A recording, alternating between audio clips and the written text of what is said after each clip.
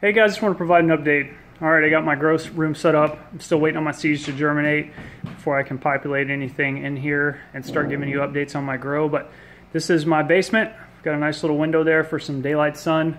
I've also got my LED augmentation at 300 watts. And I got 4 deep water culture buckets. As you can see, I've got a bucket here. That's my hydroiton. And I got a bucket here. That's actually, by the way, that's a 6-inch net pot. And that's an 8-inch, and I've also got a 6-inch and a 6-inch, and then I've got my tubing running down to just try to make it nice and neat by putting it on some boards. Got those running over here to a power supply. I've got a on and off timer in 15-minute increments.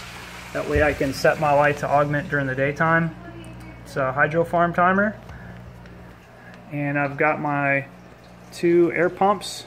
They're aqua active. 7.8 liters per minute, and there's tubes coming out of them. But anyway, I used a lot of these equipment in my Hawaii outdoor hydroponic setup, and now I'm going to try it indoors in the basement, and we'll see what happens. So hopefully my seedlings will hatch. I can get some water in these things. I get my Flora Nova Grow solution, and I can start providing updates online how things are going. Thanks for watching. Bye.